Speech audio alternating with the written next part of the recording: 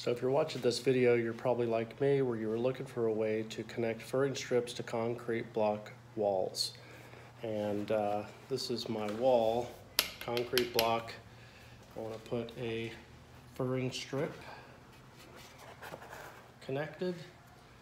This is the nail I'm going to use, which is a concrete T-nail, 14 gauge.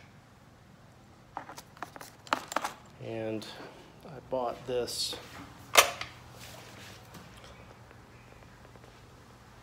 airlock or concrete nail gun.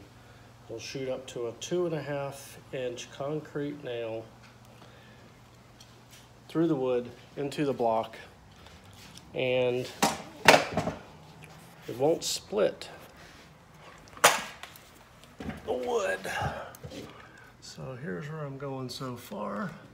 As you can see, it buries the nail pretty deep. I'll put